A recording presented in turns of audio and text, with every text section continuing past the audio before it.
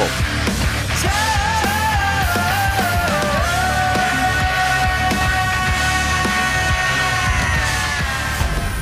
King versus Trust. Terran player starts to the top right.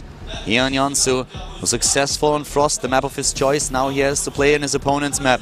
It is for Team MVP. Keen, the commander, struggling today a little bit against Protoss so far, but he's not out just yet. He needs to win another map to go to the Constellation match and face his nemesis again. Starting to the bottom left, we have his opponent, Trust, successful on the first map where he slapped down an aggressive proxy by Keen.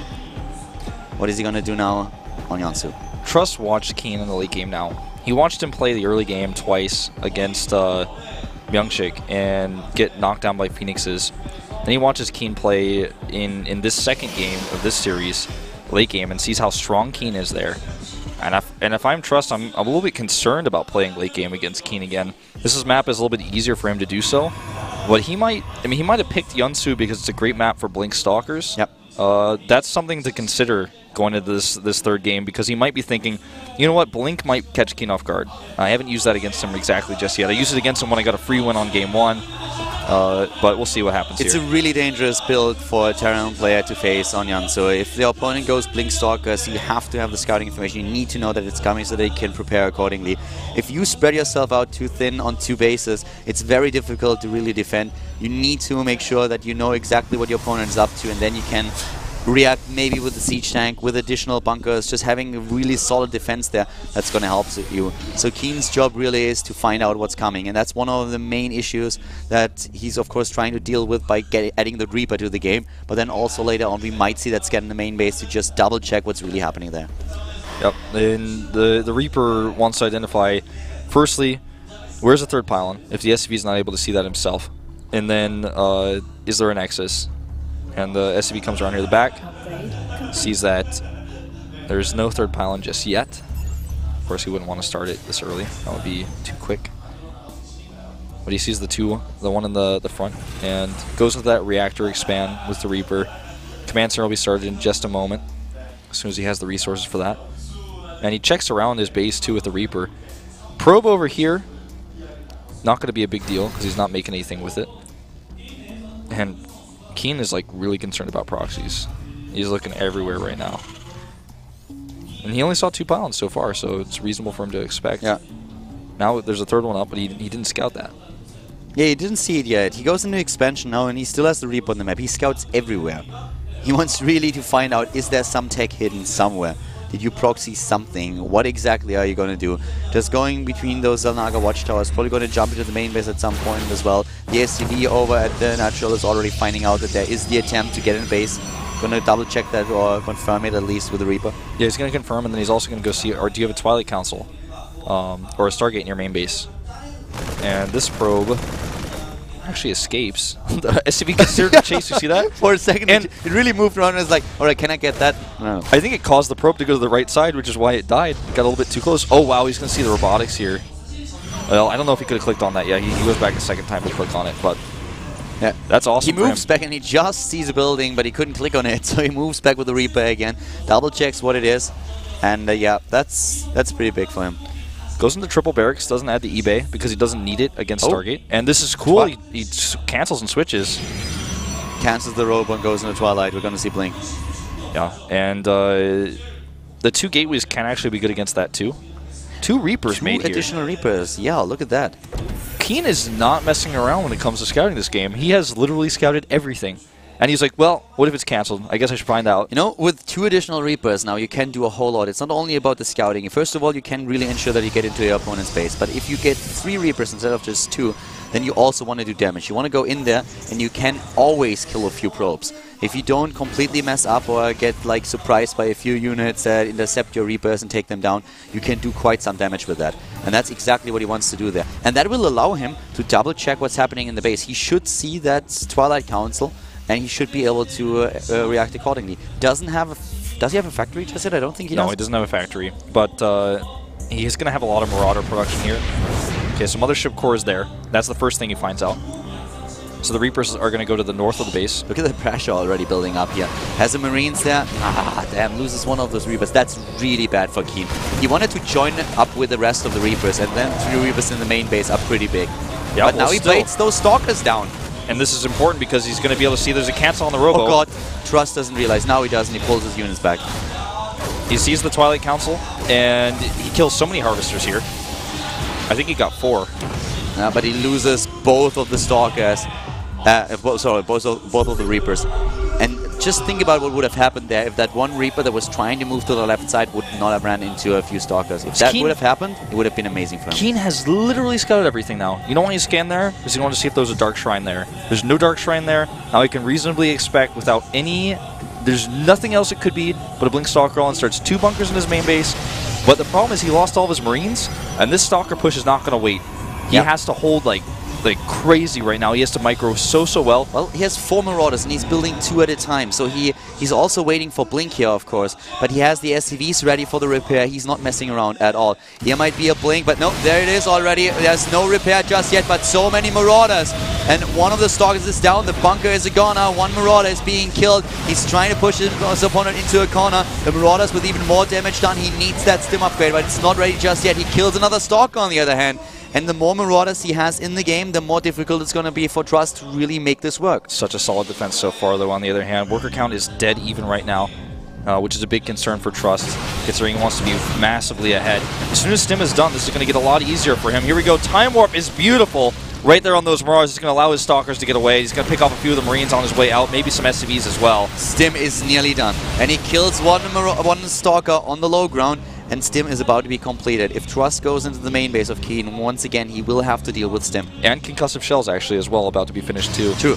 And the Robotics transition here, plus the gas, the natural means that Trust knows this game is not going to end here. He just has to get as much damage done as possible. Trading a Stalker for an SCV is never worth it. And here come the Marauders again. Another Stalker goes down. That is Stalker number 2. I think he lost a 3rd one as well.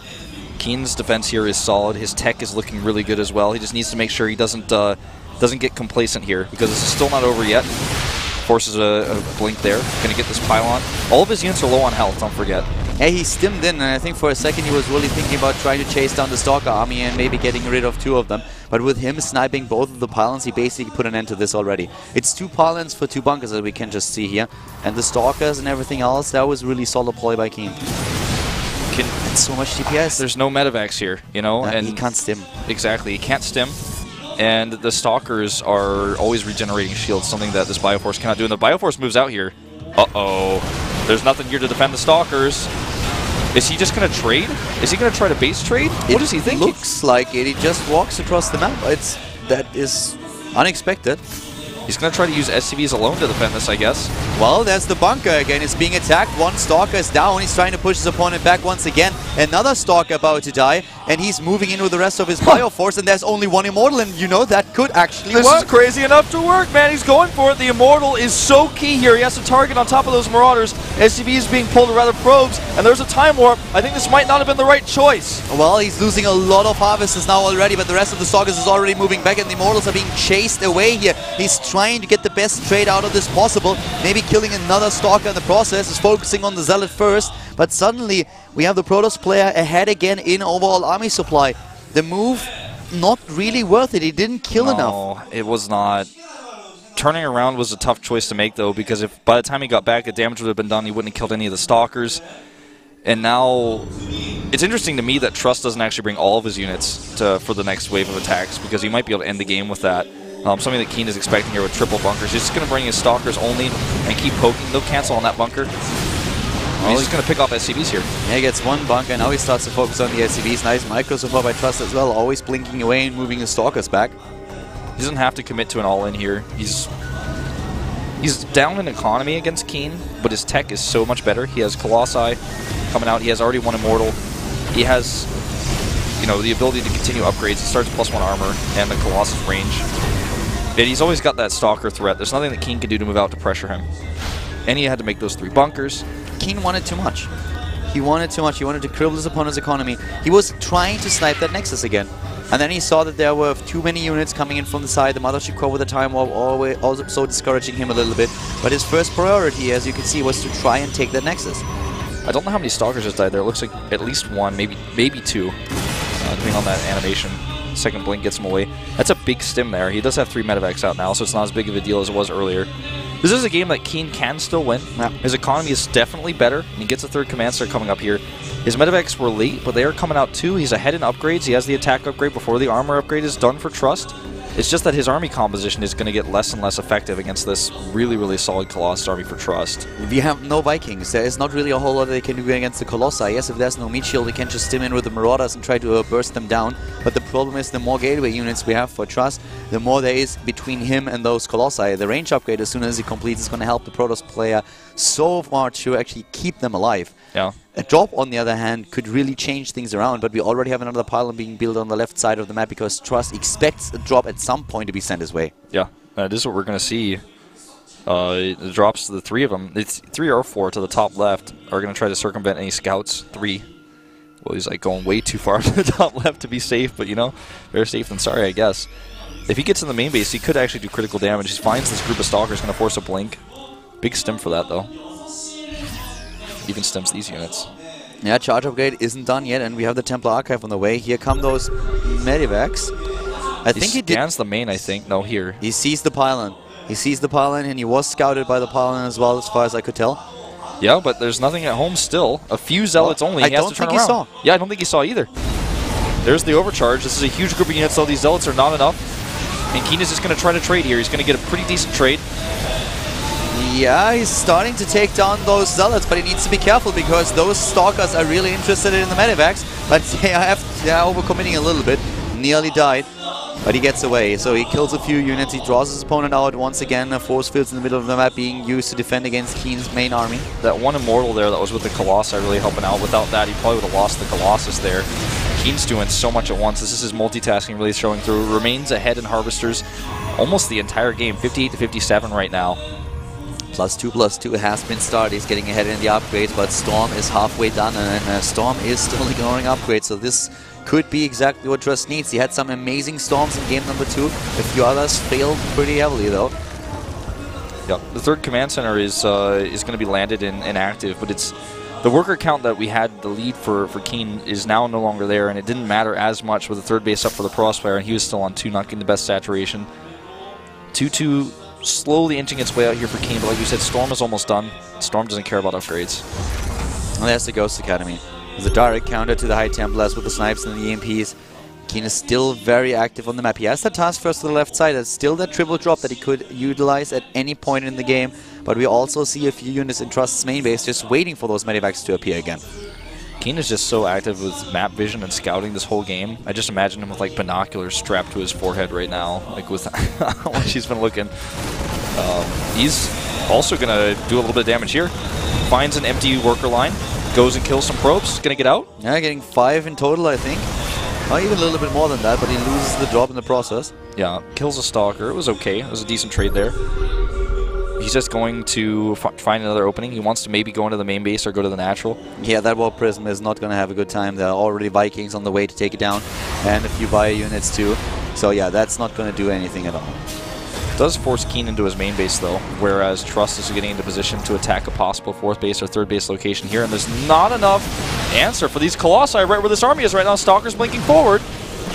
This is really scary for Keen right now. This army composition is something he doesn't want to fight directly, not without bunkers, not without the Vikings, and also maybe a few EMPs. Snipes go off on those Templar. Really important. Good. Nice! High ground ghosts here against the High Templars. A bad position for Trust to have those.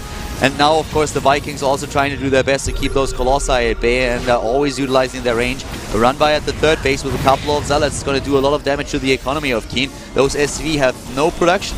Nope, no units in that bunker. Of course, that's a bit of an oversight. They're not loading that up. Decent Storm goes off here. I think he lost his High Templar, though, for it. And the army size here is... If you look at numbers, it's not really that different, but if you look at the cost of the army and the efficiency of the army, it's definitely better for Trust with all these Storms, the Colossi, and his upgrades are starting to catch up with Keen. 4th base being built by the Protoss player now. At the same time, he's sending in another War Prison that has been spotted by the floating factory that we see there. So he can just send the Vikings over again to take it out, and already units on the way into the main base. But we have Trust just gathering up his units. He just has map control right now. He's constantly pressuring with his army. That's why he gets that 4th base during this. He keeps getting the harass off. Warp Prism goes down, but the damage has been done. Plus, at the 3rd base over here, damage is being done, but oh no! The main army, on the other hand, is really going to be taking apart here, but the Storms are super good this time. The Vikings getting the conquer that they need, on the other hand, having a really good position against those Colossi. Oh, and no. all of them are already gone. The problem is the economy for Keen is suddenly in tatters. Yeah, the economy for Keen is in tatters, and he sat under that storm as if he thought he was going to be able to win the fight regardless. Now he loses his economy and most of his army. 4th base is up for Trust. He's continuing his upgrades. Zealots are cleaned up, but he's still got this massive death ball of Protoss right outside Keen's front door, and he's starting to pick off reinforcements. Oh, this is the key game for both of them. Whoever loses this on this map is going down to Code B again, is out of Code A and Code S. And this is looking more and more like Trust might be the one to advance to the consolation match here. Keen with the time warp against him, trying to run away from those Storms. The Storms are hitting home. The Vikings, they can't do anything anymore. They're not going down in assault mode, trying to help out, but there's the GG. Trust goes to the consolation match. He is going to face Mingsik, and we have Keen dropping out of the group. Keen will go back to Code B. Like every player in this group except Symbol, though, he does have Pro League matches he can play in. It's not going to be the end for him until next season. But he definitely wanted that Code S spot back. He wanted to be able to be in the spotlight in the hardest league in the world. Regardless, this isn't it yet for Trust. He still has to play that Protoss vs. Protoss you talked about. We're only getting one Protoss out of this group today. Yeah. One Protoss is definitely going to get out, and that makes for the 4th Protoss to advance to the to Code S out of the Code A groups that we have for 3. Yeah. So it's either going to be Mingsik or it's going to be Trust. One of the two. And neither of them have played a Protoss vs. Protoss in this group. They avoided each other until the end. So it's really hard to call which one of these players is going to have the advantage, which one's going to be feeling better. Myungshik definitely going to have a little bit more time to rest and prepare, but he didn't watch any PvPs or anything like that. It's just like he's not playing at this moment in time. Myungshik had really solid builds, though. But before we head into that game, we are, of course, having another short commercial break, and then it's time for the last best of 3. Now, Group D, we have another group coming on later today at 6 p.m. Korean Standard Time, but now we're having a short break, and then we're back with the last best of 3 here in the series.